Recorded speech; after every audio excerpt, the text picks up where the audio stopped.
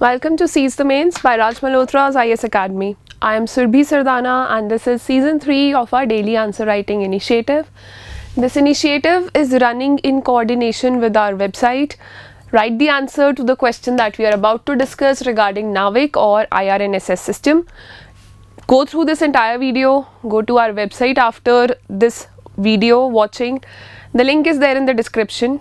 In the comment section under the question that we are discussing today, so there you can upload images of your answers or you can type your answers, and our team will evaluate your answers in the next 48 hours and they will give you their descriptive feedback entirely free of cost. So that's how we make you practice answer writing. That's how we ensure that you succeed and you do not miss out on any parts of the preparation. The topic for today is navigation with Indian Constellation or NavIC. This topic was taken in detail in our weekly current affairs session for science and tech and environment. The video is available on the channel if you are not aware about what NavIC is.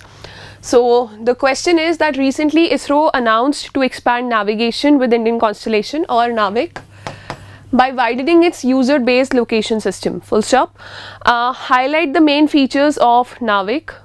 What are the possible benefits of increasing NavIC usage for India? Answer in 250 words. So this part is your statement. This could have been, this is not the question part, but this has been given to you to make it, to justify it to you that the question has been from current affairs. It has been in context of what is happening in the environment around you. So highlight the main features of NavIC. Very simple static portion है, static part से question आया है. And what are the possible benefits of increasing NavIC usage for India? Possible benefits में क्या चीज़ें आप discuss कर सकते हैं कि अगर NavIC global हो जाता है उससे क्या benefits होंगे इंडिया को? So since in the introduction you have to highlight the main features, but before that we will talk about NavIC, that why was NavIC created and what is NavIC first of all. So let's move on. The first part of our answers are always introductions to them. So the need for this indigenous navigation system was felt after the Kargil war. Kargil war के बाद जो Kargil review committee बनी थी उन्होंने recommend किया था that India should have its own indigenous navigation system because GPS services हमें available नहीं की गई थी, and that was a very crucial time, the Kargil war time, that was very crucial. So the need for indigenous navigation system on par with GPS was felt soon after the Kargil conflict, when India desperately needed services of satellite based navigation system but did not have one of its own. So here you've talked about its need or historical significance, that why this technological development has come up. GPS is functioning very well in our phones, but why are we coming up with NavIC and now why are we expanding it? So the IRNSS or NavIC is independent satellite based regional system developed indigenously by India on par with US based GPS, Russia's GLONASS and Galileo that has been developed by Europe. So this is our own indigenous system. The following are the important features of NavIC. So let's see what are the features. First of all, when you're talking about some satellite based navigation, talk about where are the satellites placed. So NavIC is a constellation of 7 satellites, out of which 4 are in geosynchronous orbit and 3 are in geostationary. This has been asked by UPSC Civil Services examination. It was seen in around 2018 exam and in the prelims itself. So this is a very important point. Next, you've told about the satellites, where are they based, you've told about how many satellites are there, orbits, everything has been explained in the first point itself using very small amount of words. This will provide standard service for civilian use and encrypted or restricted service for authorized users, for example military. Moreover, it helps not just in land navigation but also in marine and aerial navigation, that is 1500 km beyond Indian borders. So this is also a feature of NavIC. Next is it offers wide services like terrestrial and marine navigation. Disaster management is there.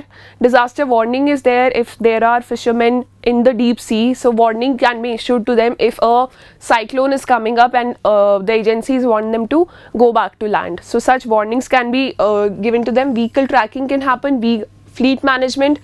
Visual and voice navigation for drivers. So these are all the latest and best features that are available in any navigation system around the globe, and hence for NavIC as well.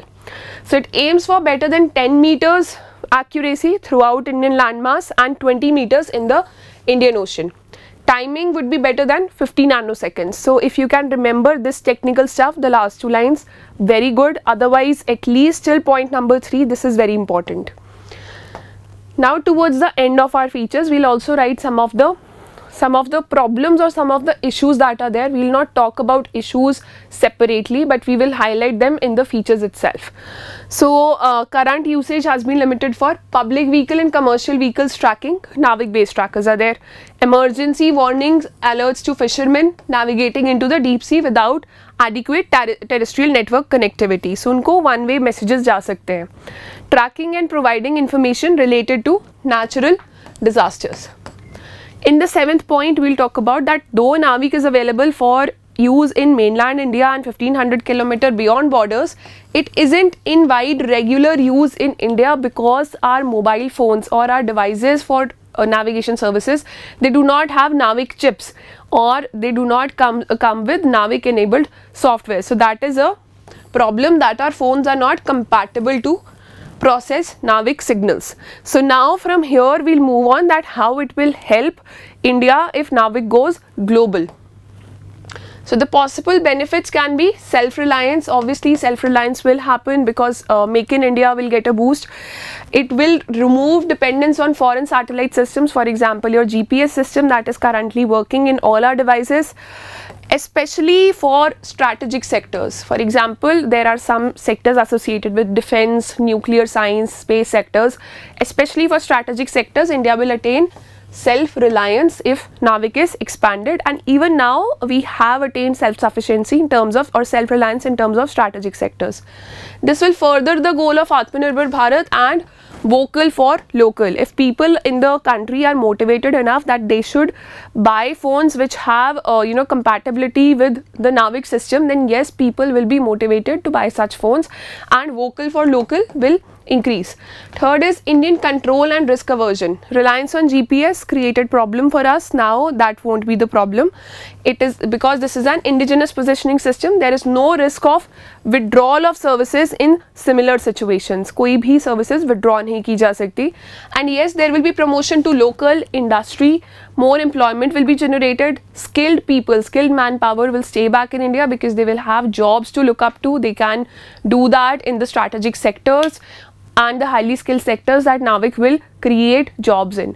Fifth and finally, what you can do and write in your conclusion is that it will establish India's position strongly as a spacefaring nation or a very good technological power. So to make NavIC truly global like GPS, more satellites would need to be placed in an orbit closer to Earth than the current constellation. Yes, that is a way forward that is required. But also it can serve to increase India's reputation as a competing nation in terms of technology that has such indigenous strategic systems operational. So here is your way forward and one line for conclusion that has been combined. Since in this last para we said that compatibility with phones is not there. Also to make it more global, more satellites will have to be launched, especially in medium Earth orbits. आपके geo orbits से जो नीचे orbits आते हैं उनमें और satellites हमें भेजनी पड़ेंगी. So after giving this way forward or suggestion or whatever ISRO is planning, you've given a positive reflection of the reputation of the country. So yes, this is your full answer for today. The entire answer will be uploaded on our website tomorrow. Go through mains answer writing section on our website. Almost 104 discussions, almost 104 question answers from current affairs have been covered. So if you want to target mains for next year or for any state public service commission, do check our website, do check out the mains answer writing section there, because it will help you immensely improve your answer writing skills. I'll see you tomorrow and all the best for your preparation.